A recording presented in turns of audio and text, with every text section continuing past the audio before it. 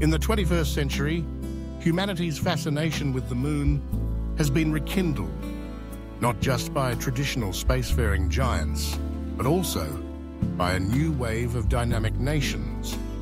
Among these, India and Japan have emerged as ambitious space powers, each wielding unique strengths and innovative strategies as they reach for lunar frontiers. But while both have made impressive strides, their approaches highlight distinct philosophies and technological paths. This prompts a crucial question. In the modern race to the moon, how can two different countries, one focused on reliability and cost-effectiveness, the other on precision and private sector dynamism, not only coexist, but also collaborate? And what lessons can the world draw from their journeys? To decode this problem, watch until the end. A surprise awaits you. Subscribe to the channel now so you don't miss out on valuable knowledge, and join me on the journey of independent scientists. Let us first examine the remarkable ascent of India's space program. Steered by the Indian Space Research Organization, or ISRO, India's lunar ambitions are marked by a philosophy of doing more with less.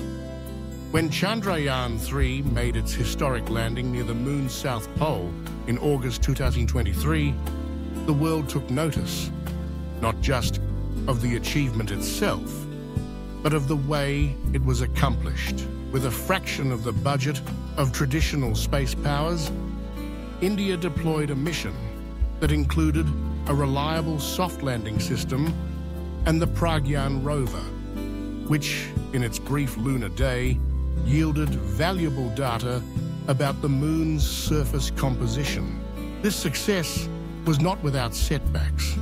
The earlier Chandrayaan-2 mission in 2019 fell short of a soft landing, but ISRO responded by rigorously analyzing the failure, implementing technical improvements, and conducting exhaustive testing.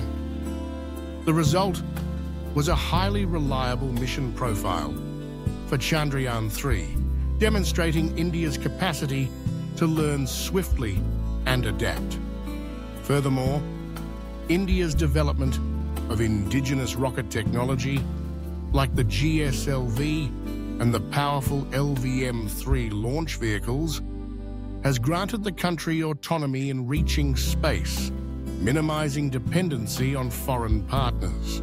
A key to India's success lies in its disciplined management and use of proven technologies. ISRO's low-cost strategy is not merely about budget constraints, but about optimizing every aspect of mission design, execution, and resource allocation.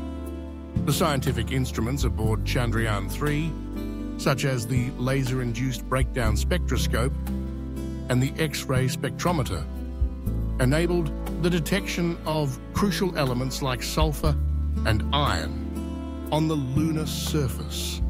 All of this was achieved while keeping costs dramatically lower than international counterparts. Looking forward, India's ambitions are growing. The Gaganyaan project aims to send Indian astronauts to the moon by 2040, and the construction of a national space station is slated for 2035. Chandrayaan-4, meanwhile, is set to return samples from the moon's south pole, targeting the extraction of water ice, a vital resource for future lunar exploration. Notably, India is also deepening international collaboration, especially with Japan, as seen in the upcoming LUPEX mission. Turning to Japan, we see a contrasting yet complementary approach led by the Japan Aerospace Exploration Agency, or JAXA, alongside a burgeoning private sector.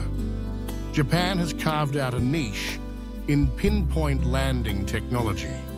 The Slim Lander, for instance, showcased the ability to touch down within 100 meters of a target, an unprecedented level of accuracy compared to earlier missions that tolerated landing zones measured in kilometers despite initial setbacks, such as solar panel issues. The mission underscored Japan's expertise in precision engineering. Japan's space prowess is also evident in its advanced robotics and materials science. The compact LEV-1 and Sora-Q rovers, designed for nimble lunar exploration, reflect the country's leadership in miniaturized technology.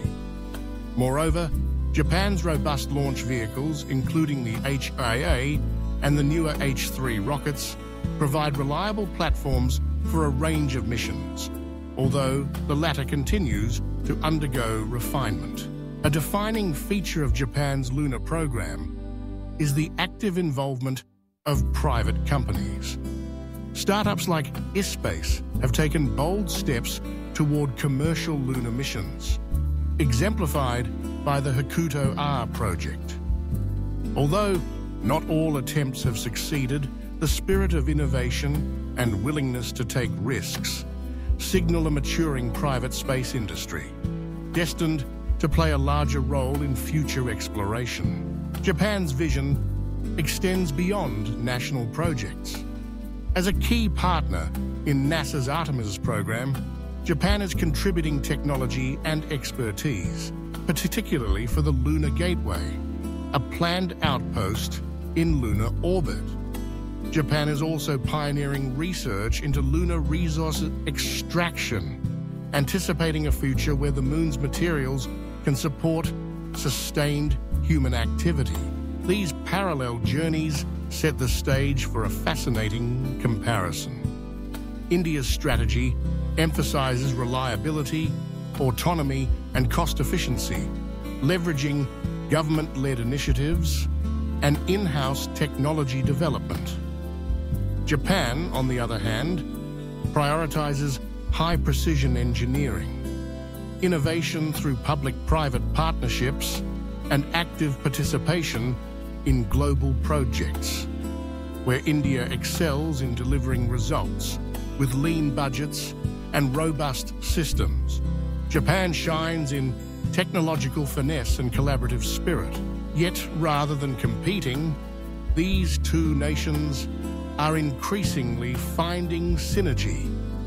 The LUPEX mission exemplifies this new paradigm. By joining forces, India and Japan are pooling their respective strengths. India will provide a proven lunar lander, while Japan brings its heavyweight H3 launcher and a sophisticated rover capable of deep drilling and subsurface exploration. Together, they aim to unlock the secrets of the moon's south pole, particularly its reserves of water ice, a resource that could fuel future lunar outposts and interplanetary missions.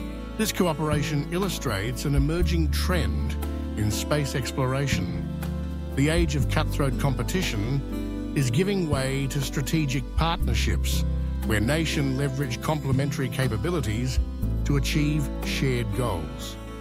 For India and Japan, collaboration means not only enhancing mission success, but also deepening technological exchange, fostering innovation and paving the way for joint ventures in the broader commercial space economy.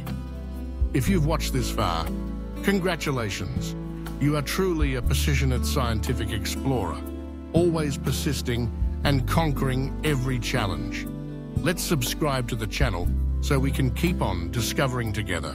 In conclusion, the rise of India and Japan as lunar explorers offers a compelling study in contrasts and convergence. India's mastery of cost-effective, reliable missions, and Japan's expertise in precision technology and private sector engagement are both invaluable assets in the next chapter of lunar discovery. Their willingness to work together signals a new era, one where global cooperation rather than rivalry shapes humanity's quest among the stars. As the world watches the unfolding story of these ambitious nations, one thing is clear. The future of lunar exploration will be written not by any single country, but by the collective efforts of those who dare to dream, innovate, and unite in pursuit of the unknown.